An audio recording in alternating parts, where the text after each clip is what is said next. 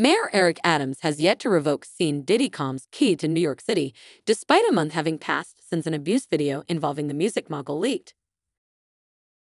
The video, which has caused significant public outrage, depicts alleged instances of abuse, sparking widespread calls for action from city officials. Sean Diddy Combs, a prominent figure in the music and entertainment industry, was awarded the key to the city in recognition of his contributions to culture and philanthropy.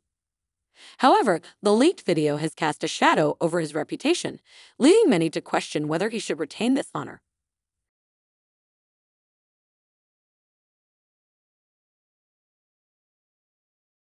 Since the video's release, there has been mounting pressure on Mayor Adams to take a stand. Critics argued that allowing Combs to keep the key undermines the values of the city and sends a negative message about accountability and consequences for abusive behavior.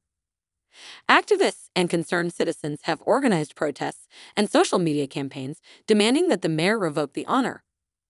Despite the outcry, Mayor Adams has remained silent on the issue, neither addressing the video directly nor commenting on Combs' status as a key holder.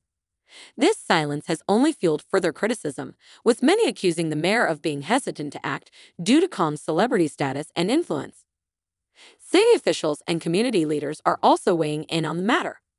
Some argue that the allegations against Combs are serious enough to warrant immediate action, stressing that the city must take a clear stand against any form of abuse. Others suggest that the decision should be made after a thorough investigation to ensure fairness and due process. In the meantime, Combs has not publicly responded to the calls for the revocation of his key. His representatives have declined to comment on the video or the subsequent backlash, leading the public to speculate about his stance and any potential legal or reputational repercussions he might face. The situation has sparked a broader conversation about the criteria for awarding and revoking such honors. Many are calling for a review of the process to ensure that recipients maintain the integrity and values associated with the recognition. This incident has highlighted the complexities of balancing public opinion, legal considerations, and the actions of influential figures. As the controversy continues, Mayor Adams faces increasing pressure to make a decision.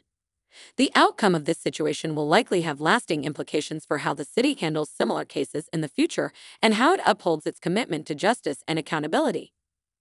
The public awaits Mayor Adams' response, hoping for clarity and decisive action that reflects the city's stance on abuse and the responsibilities of those